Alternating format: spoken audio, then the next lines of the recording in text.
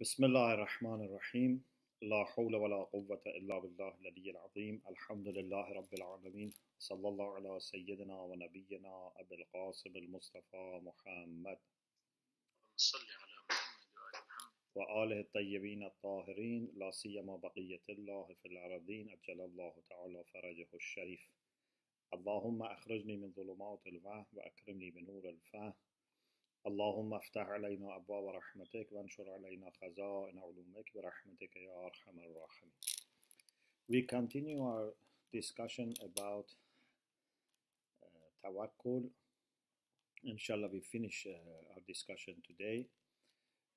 There are two remaining points. One is the difference between tawakkul and rida. So the late Imam Khomeini here has a discussion about the difference between tawakkul and rida. To put our trust in Allah subhanahu wa ta'ala and to be pleased with Him. So he says the station or position of rida is higher than the position of tawakkul. You know, sometimes, this is my explanation, sometimes we are talking about tawakkul and rida as action, as verb, as we say in grammar, or action in an ontological sense, that now I put my trust in Allah, or I am pleased with Allah in this decision or in this matter. But sometimes it's a station, it's a condition which is more endurable, to be in the condition of tawakkul, to be a mutawakkil, by putting your trust in Allah in one or two cases, you don't become mutawakkil. Or by being pleased with Him in few issues, you are not in the position of rida. So here the focus is on the position of rida and the position of tawakkul. He says the position of rida is higher than tawakkul. Why? He says the one who is mutawakkil, he is asking and seeking good. He wants goodness. He wants interest. He wants, for example, success, whatever. And then he knows that he needs Allah subhanahu wa ta'ala's help. So he put his trust in Allah subhanahu wa ta'ala and asked Allah to be like his wakil, to act on his behalf. So he has some interest, he has some aims and objectives, and ask Allah subhanahu wa ta'ala to be helping him in achieving those aims and objectives. But the one who is in the position of rida has no aims and objectives of himself, has no will. His will is the will of Allah subhanahu wa ta'ala. One of the people in this position was asked, what do you want? And he said, I want not to want. Means I have reached the point that I prefer not to have any desire of my own. He was told, Ma turid, what do you want? And he said, Uridu Allah urid, I want not to want.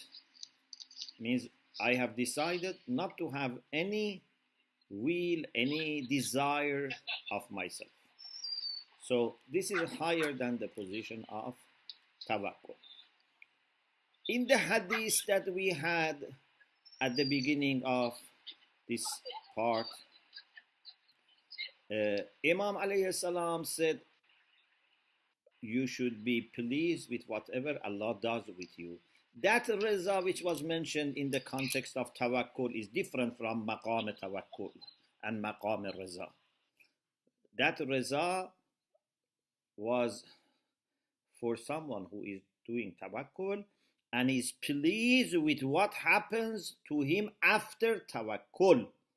So don't get confused between the position of rida and what Imam alayhi salam said about being pleased with what Allah makes as your decree.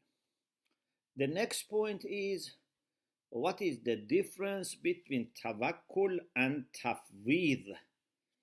And then between tawakkul and tafweed and thiqah. Tafweed is to delegate your affair to Allah subhanahu wa ta'ala. And according to Khaja Abdullah Ansari in Manazil al-Sa'irin, stations of the wayfarers, he says, At-tafweedu altafu isharatan wa awsa'u ma'nan min at-tawakkul. He says, tafweed is more subtle and more inclusive than tawakkul. Then he says, At-tawakkulu shu'batun min. Indeed, tawakkul is a branch of tafweed. So tafweed is more inclusive, more comprehensive, more far-reaching. And the way he explains is that he says, tawakkul means, according to him, tawakkul means that in your interest, in masalih, in interest, you trust Allah subhanahu wa ta'ala. But tafweed is that you delegate everything to Him. Every aspect of your life, you delegate it to Him. Another difference, he says, is that tawakkul is when something is happening. For example, there is a war, or you want to do business, you want to do something, and that's where you put your trust in Allah subhanahu wa ta'ala. But tafweed can be even before something is happening. In your entire life, you can have tafweed. Imam Khomeini says, but tawakkul can be the same. We can have tawakkul and tafweed both when something is happening, we are in the process of doing something, or we are approaching happening of something, or it can be general. This is not a big difference. And also to say that tawakkul is a branch of tafweed, he says this is also not something which is proved.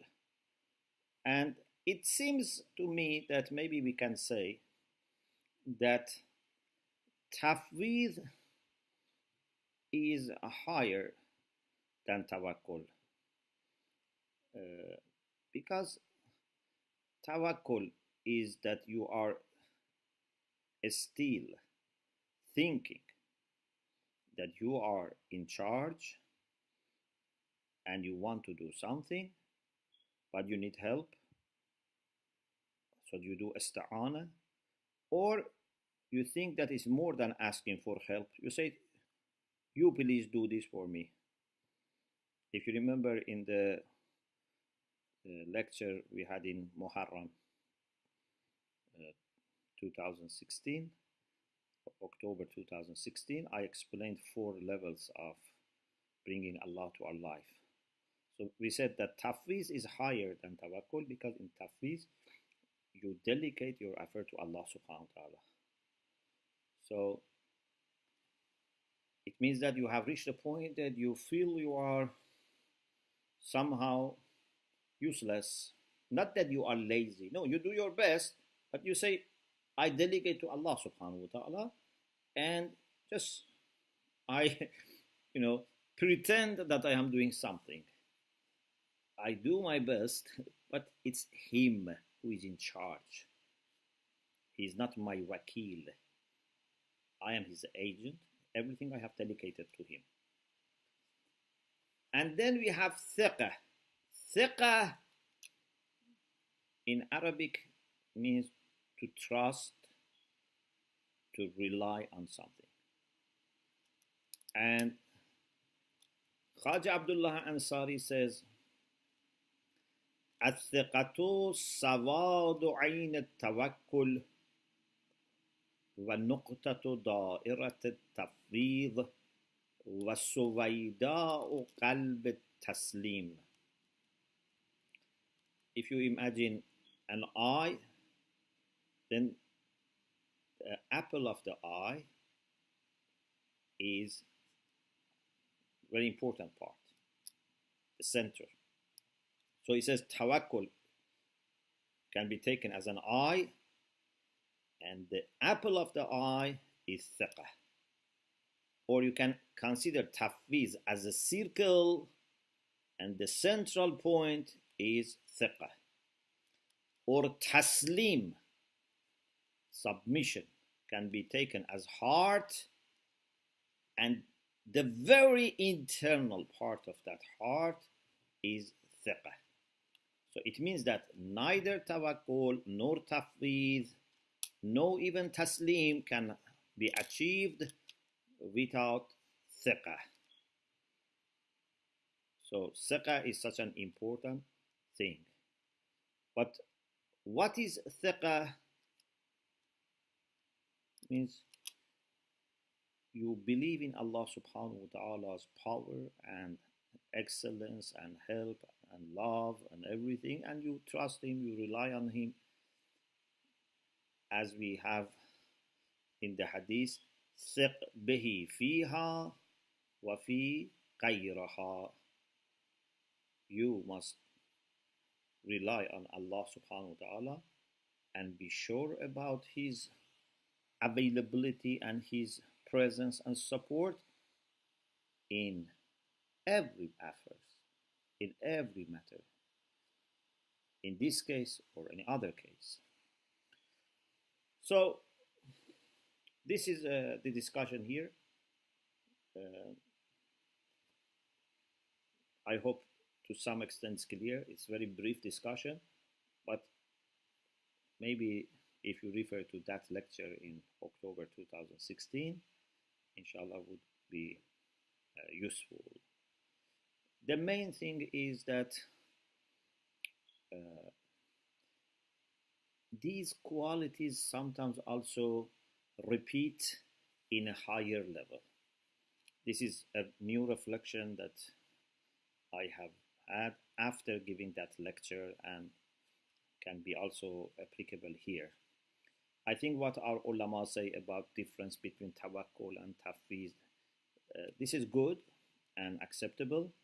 But then after more reflection, I came to this conclusion that maybe we can have tawakkul of a person who is also doing tafwiz.